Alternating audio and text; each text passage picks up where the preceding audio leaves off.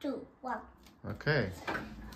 Niv, show me. He said he's going to show me how to do multiplication the easy way. Yes. Okay, let's see. Let's do 4 times 23. Right. So you split 23. Split. How can you split?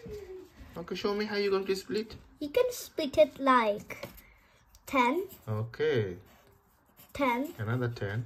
And another 3. 3. Okay, so you make it into small pieces, so it's easy. Okay, so then how is easy? Then you do 4 times 10. 4 times 10, okay.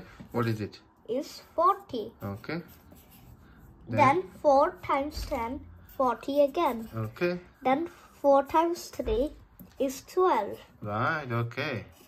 Now, all together is 92. Wow, yeah, that is easy. You can break it down into small pieces. Yes. What is it called? Any idea? Why are you splitting it down? Oh yes, this is called distributive property. Distributed property. Nice. Okay, good. Property. People can calculate very easy. So when you see a bigger number against a small number, you can break it down to small pieces that easy for your head to calculate, isn't it?